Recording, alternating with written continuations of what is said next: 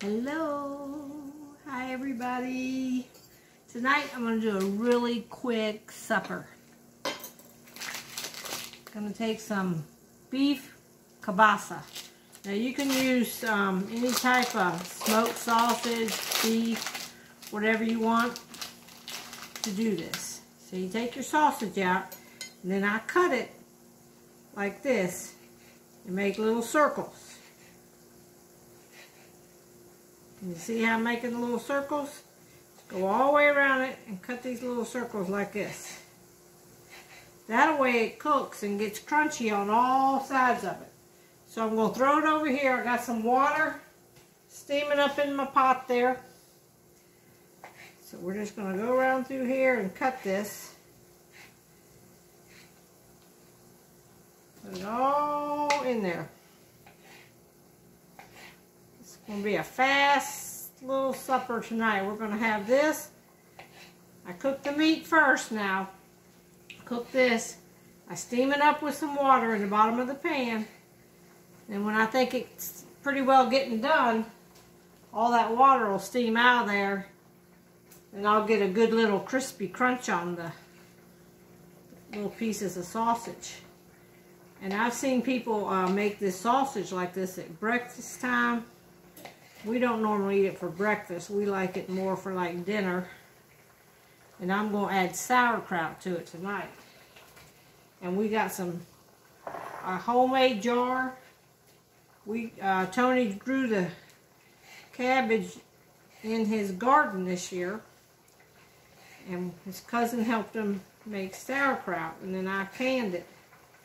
So we're going to try the first jar of that sauerkraut tonight. Okay, so I got all my circles cut up.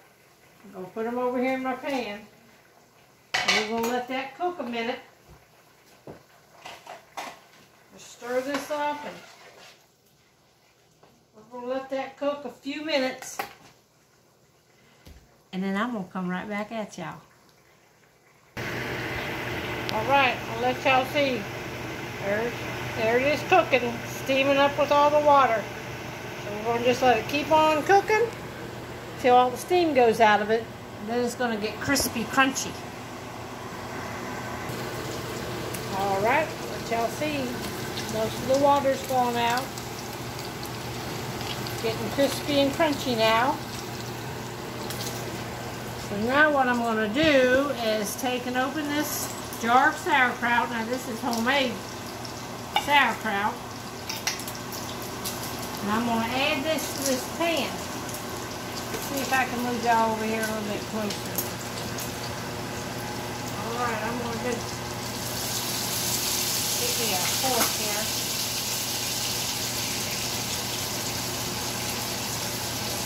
Oh, we packed that sauerkraut down good.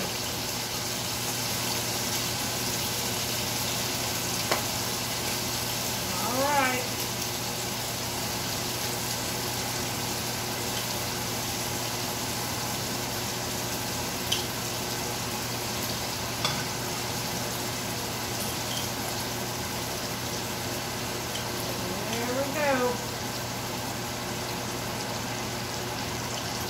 There we go.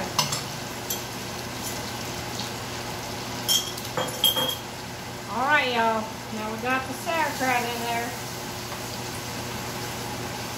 So I'm just going to let that sauerkraut. We're going to turn the fire down to about 4. And we're going to let this sauerkraut cook down a little bit. I'll probably put a lid on it here. I'll go ahead and put a lid on it.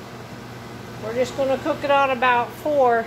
Let that sauerkraut and them flavors blend in right there. And then we're going to have us a little meal. Alright, y'all. Look at there. I scooped some out. Look at that. Now that's homemade sauerkraut. Cooked up with that kielbasa. Now I already took one little bite because it's hot. But, that's hot.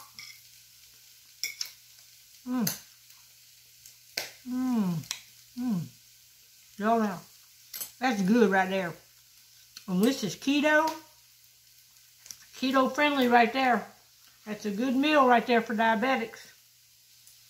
All right, talk to y'all later.